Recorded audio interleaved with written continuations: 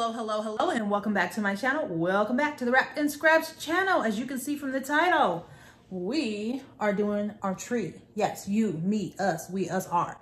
We're gonna decor the tree. I already know, you don't have to tell me as I drink my Jack and eggnog. I know I'm late, okay? But there's been a lot going on and I just have not really been in the mood. Like I stated in my last video, you guys, I just haven't really been in the mood. I'm not gonna even lie. This year is, emotionally, it's been a lot for me dealing with my health situation that's currently unwinding, okay? So if you don't know what I'm talking about, check out my video on the hardest video I had to make this far. It's about 3 or 4 videos back. But yeah, we're going through some things right now, but I'm trying to stay up in spirit. And so I decided I'm gonna go ahead and decor the tree. It's still the first week of December, so I'm still good. Color scheme this year, we're doing red, silver, white. That's pretty much it. That's pretty much it. The girls, they did their tree earlier. It's kind of halfway thrown together, just because, you know, kids are only interested as long as the snacks and goodies and stuff are present. Well, my kids, as soon as all that's taken away, they're pretty much done with the tree. They're really there for the festivities of the snacks and the music and all that jazz. So let's get into it. But before I do, let me show you guys my cute little Santa earrings. Aren't those the cutest? Can you see them? Hold up. His little face is white. They should have made his face either tan or brown, one of the two, but they just left it white. But I got these from TJ Maxx. There we are. So cute. But guess what? When I put the earrings on, for all you ladies from the 70s and 80s, I had to cut a piece of eraser to use it as a back, because I have this little case of all these like specialized backings of earrings. Not one of them would stay on, so I went old school with it. This used to work just fine for us in elementary school, so it's still tried and true. So I'm getting ready to burn my candle. Yes, I did go to the candle sale, for all of you who are wondering. Yep, Monique Shante was at the candle sale. How many candles did I buy? Well, I went twice. The first time I went, I bought 10 candles, maybe 11, 12-ish.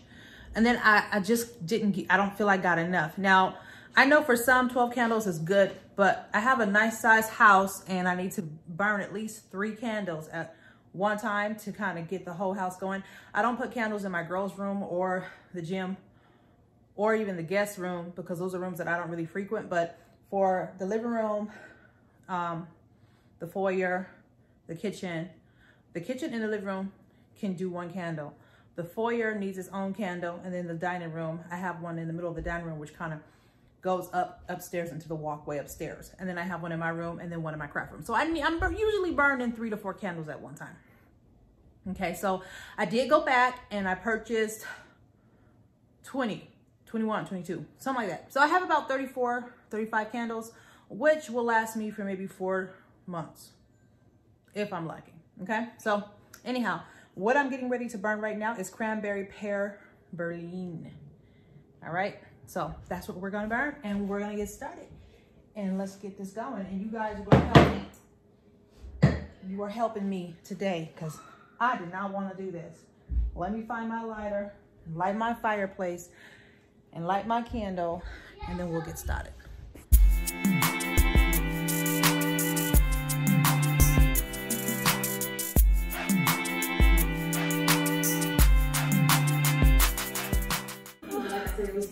So we have fluffed the tree, and now we're gonna move on to decor.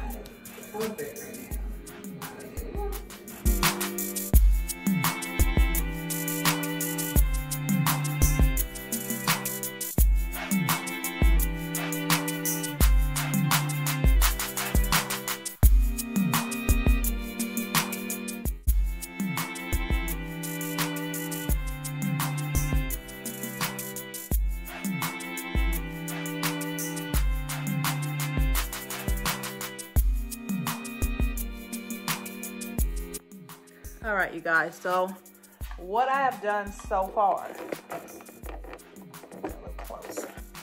I just put the decoupage on there. If you're not familiar with decoupage, it's like stuff you make wreaths out of, or you can use it for decor. at a party. There's many uses for it. I like to use it to make my door wreaths as well as for my Christmas tree. They are great space fillers, okay? So if you have a Christmas tree that you want to use that's maybe older or one that has big gaps in it, this is a great way to utilize decoupage mâche by, you know, I don't have a lot of gaps. I do see a few, but I'll be putting some large bulbs in there like I did with that silver one you saw me put in there. So they're great for that. So what you want to do, this is just my method. I'm sure there's other methods. I first do my ribbon, at least the decoupage mâche is nothing else. Then I follow up with my biggest bulbs because those are really space fillers and you want those to be deep into the tree. You don't want those on the edge. For me, this is just my method, sis. Don't, and bruh, don't leave no crazy comments, okay? Everybody has their way of doing it. I'm just sharing with you guys how I do it. All right, this doggone, this snow on this tree is irritating my nose. I know you guys see me with that mask on. Lord, I'm looking. Y'all see all that flying around? So I have 3 big red ornaments as well. As you can see, if you look right here, can y'all see that? See if I can bring y'all in. If you look right here, you'll see a big spot right there. So that's just the way the leaves and stuff are on in that spot. So what I'm gonna do is just take this bulb right here. I'm gonna stick it right in there, okay? Stick it right in there. Pull a couple of the leaves over it a little bit. All right, so it looks purposeful. And there we are. There's a bulb.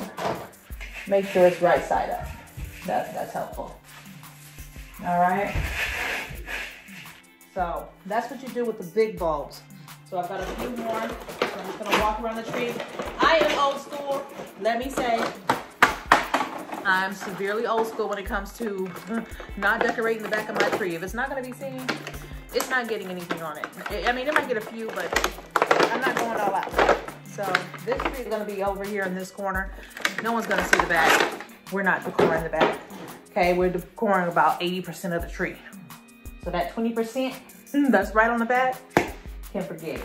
All right, so I'm just gonna walk around her. I see a nice spot right there for that one. All right, I'm gonna do the same thing. I'm going back and forth between the red and silver. You guys, I used to love doing this. And I still do, don't get me wrong, I still do. But I've been so moody lately, I really have. I need to do better with my life. Well, it can go right here. All right. I need to fluff some of these around it. You want it kind of peeking out, just a little peek here and there. Now mind you, I'm no tree expert, all right? But so, love these little jaybirds this year. I was really going with a peppermint jaybird type sort of kind of vibe. I love to layer my ribbons, okay? Layering your ribbons is great. Gives it some contrast. So we might be layering some of our ribbons. 3. So I've got one like that, a plain looking one. So the best way to go about this is to layer the red in between the 2 plains. The red is kind of like a soft velvety, all right? So let me tie this off. And this is, again, just my method. Just my method, all right? And so now we have 3, and we can do what we want with them once we get them on the tree. All right, so there they are. Let's start, shall we?